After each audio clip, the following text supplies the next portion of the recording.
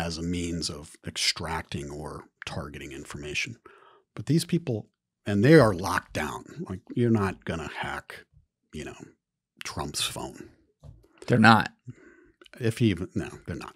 It's just, I'm going to go on good faith assumption that somebody has made it such that his phone is a no-fail mission. Like, you know, it's not going to get hacked. Okay. Anything's possible. But I've heard about some interesting phone calls he makes. That's just why. Yeah. You know, I'm wondering. But it's the people that are around him that are probably not as OPSEC sensitive.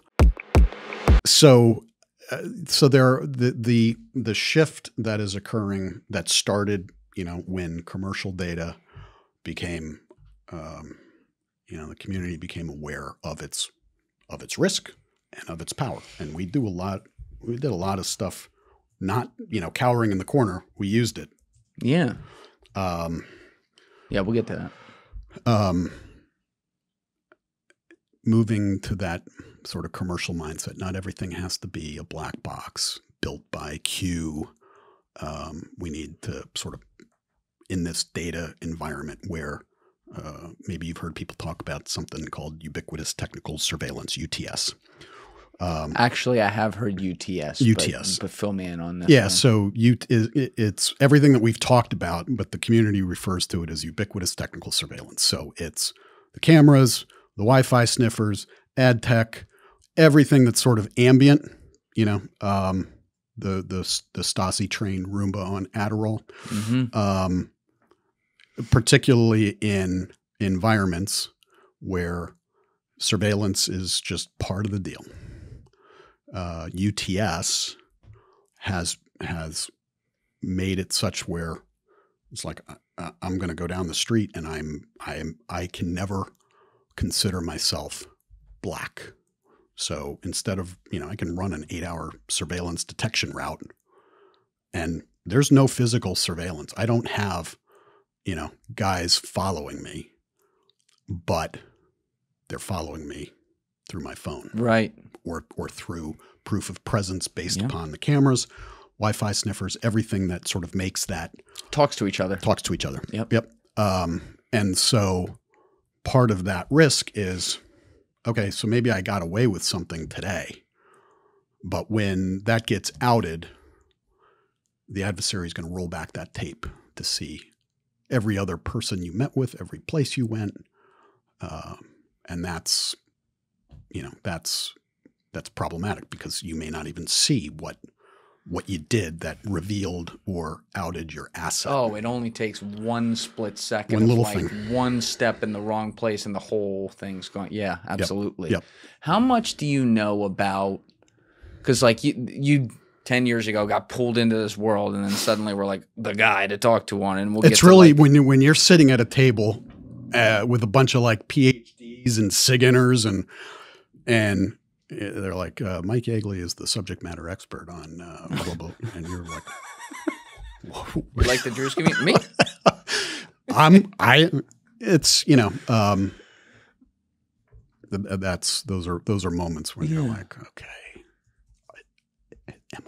am I really that guy? The guy. Shit. Right. But point being, you did become the guy, absolutely. Right? And so that's going back 10 years, and then you get thrust into this world. And again, we'll go through some of the different things that happen there. Yep. But like now, you know, through your job and through the people you get access to and the jobs you're on, you're also, I'm sure, naturally learning about all the other shit you didn't know about that, you know, how data is collected, technology, all those things. And you've become an expert on that over the years.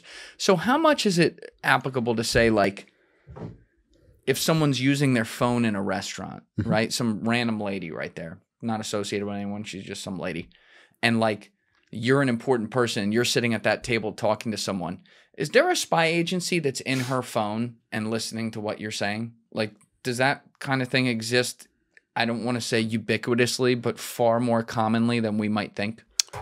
Probably not the random person that's in proximity, but, so this is, you know, everybody is sort of focused on the principal or the target or the leader, right? As a means of extracting or targeting information. But these people, and they are locked down. Like you're not going to hack, Trump's phone. They're not. No, they're not.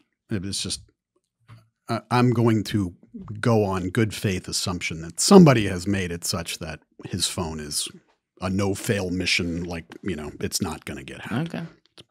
Anything's possible, but I've heard about some interesting phone calls he makes. That's just why. Yeah. I'm wondering. But it's the people that are around him that are probably not as OPSEC sensitive. Tracking Putin. So, there were headlines that we were tracking Putin.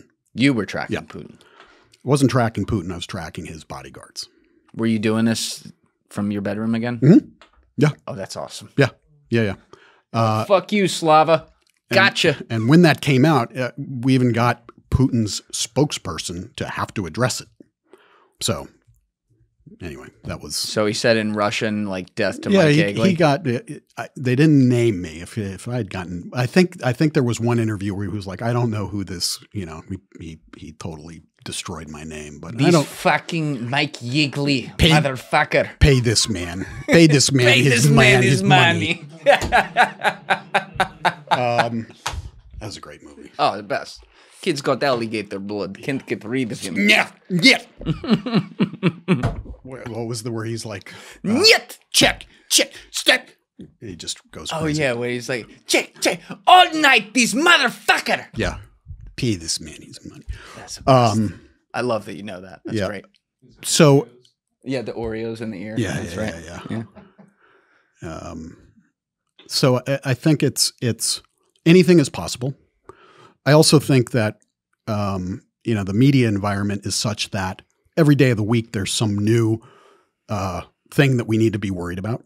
The most recent one is, Wi-Fi signals as a way of detecting identity based upon body fat. Yeah. What? Yeah. So the density, Bluetooth and Wi-Fi are measured based upon these RISI signals, transmit, bounce back. Like what is the time? And some lab, some university came up with a way of being able to detect your body composition as a means of, this is just an example, like you would have to have sort of collected so much data to be able to start determining body types and figuring out who's who from those signals. But every day, I get my phone lights up with, hey, did you see this? Like, what are we going to do about it? Some company, some research lab has proven that you can detect identity based upon the body fat or body density of an individual based upon the RISI signals. So wait, that actually, I'm just adding something in my head. Tell me if I'm like cooking the wrong thing here, but I've been wondering recently, I've talked about on some podcasts about things that I know verifiably I never typed into Google and I never said out loud. Some things I thought in my head, some things I couldn't remember if I thought in my head, but ads would show up that spoke directly to that thing. And now that I'm thinking about it, most of the ones I'm thinking about are stuff that have to do with like little injuries or knickknacks or like stuff to do with my health, or obviously like it can detect I'm moving and I'm in pretty good shape and stuff. Yep. I wonder if that is a part of the data tracking. Could be. I would say I get this question a lot where, in fact, the Secretary of State, who is, and I like him, and I think Rubio. Rubio. Yep. He was talking to a group. I was there, and he was lamenting the fact that he's learning Italian. He's doing it online using, Babbel or one of these online language. Antonio Margariti. Yeah. He's going to start and doing he that. was talking about how now I'm getting all these ads, in Italian or travel to Italy. And, how did that happen? And I would like to think that our Secretary of State, who is negotiating our data sovereignty, bilateral agreements would know better. And maybe he was just being glib, but it's not a great question. The point being, there's probably something that you did, or there is something within your data streams that has predictable value that landed that ad on your phone based upon some very benign signal. But in the algorithm world, that signal is, red alert. Like he is managing an injury. He is primed for us to advertise whatever. Yeah. There's always something. Trying to do a forensic breakdown of that is hard because it can be such a weak signal. Like or they could be using because that's crazy. Yeah, I mean, I think if you use any of these home smart home things where you're talking to Alexa. Yeah, I don't either. You're talking to Amazon's infrastructure. Yes. You don't own that shit. Like, you're going to talk to Alexa. Alexa's going to print your voice. It's learning from your language. It's predicting your times of when you're telling it to play music or turn the lights off or whatever you're asking it to do.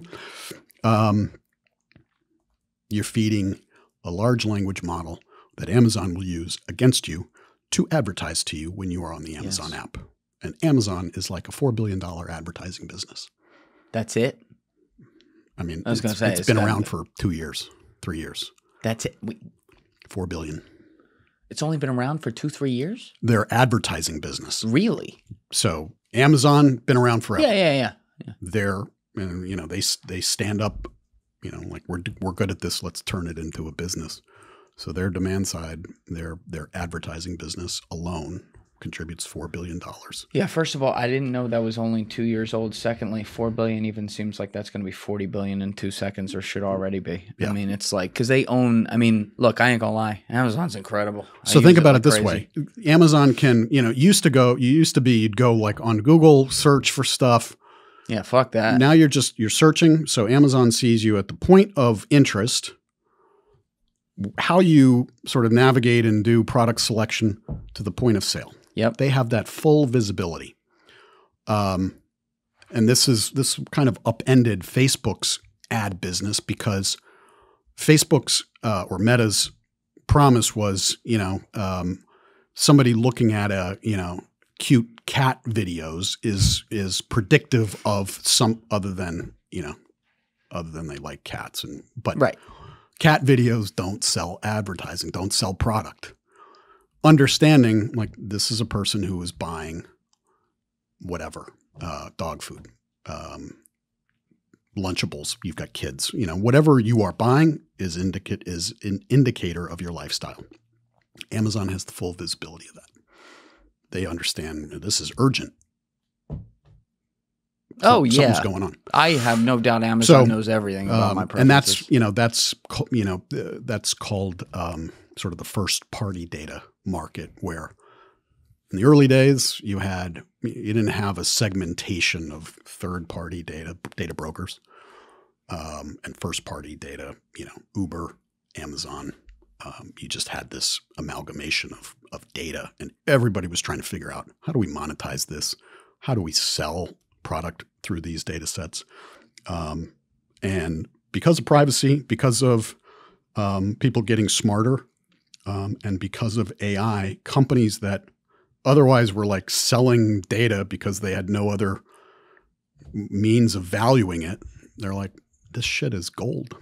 Oh, yeah. All the metaphors, data is the new oil. They've figured out why and how to use it for the benefit of their business. Thank you guys for checking out this clip. If you haven't already subscribed, please subscribe and hit the like button on this video. It is a huge, huge help. And if you'd like to check out this clip's full podcast episode, that link is in the description below or right here. And finally, you can follow me on Instagram and X by using the links in my description below.